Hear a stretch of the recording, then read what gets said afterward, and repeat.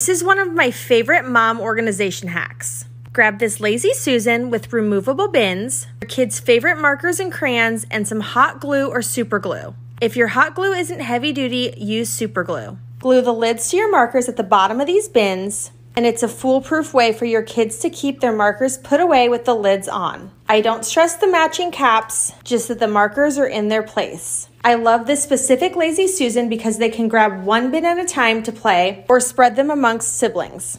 I hope you enjoy.